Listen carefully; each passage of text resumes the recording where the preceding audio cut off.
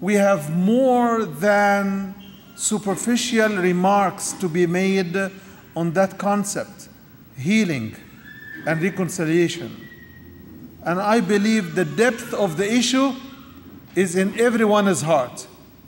Everyone can talk from one's own position and put the wounds and the pains.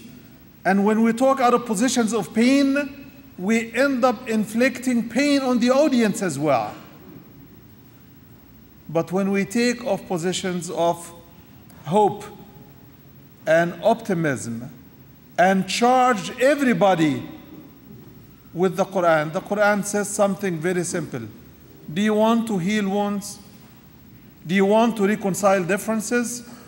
I will leave you with just one ayah in the Quran. If that one ayah doesn't work, don't try healing and don't try reconciliation. The ayah says, idfa billati hiya ahsan. Respond in the better way. Answer in the better manner.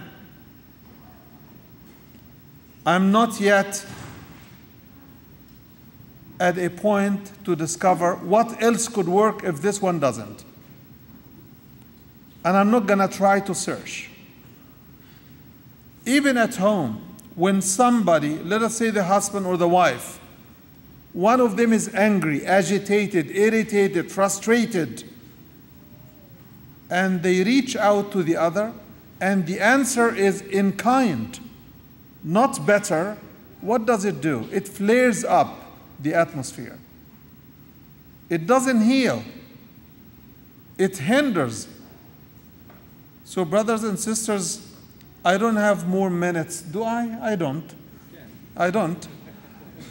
To tell you, and that's why I'm saying it is one verse.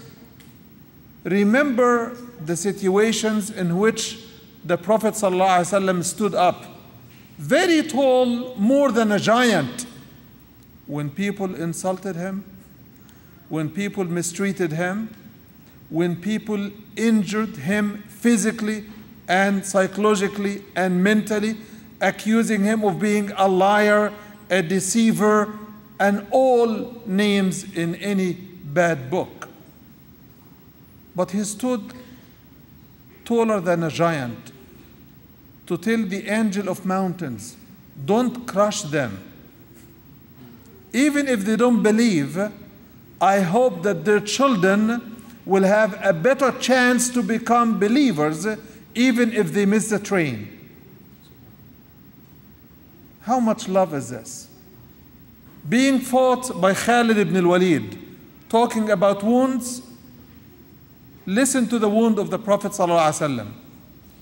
When he was personally injured, when Khalid stood on the other side in the Battle of Uhud, the second battle of Muslims, and the only battle that they were wounded physically, and 70 of the bravest of their men were finished, were killed. After the battle, several years later, here is Khalid again at it, preventing the Prophet ﷺ from entering into Mecca, not standing on his side with differences. He was standing on the other side with war. Do you know what the better answer the Prophet had for him? A simple message. After the Hudaybiyah treaty, he sent a message to Khalid telling him, Khalid, we see that you are too smart to end up anywhere but in the fold of Islam. How many of us would command or commend their enemies after serious wounds and injuries have been personally inflicted on you and your family? How many? How many could overcome our pain? There is no healing if we continue to remember our pain.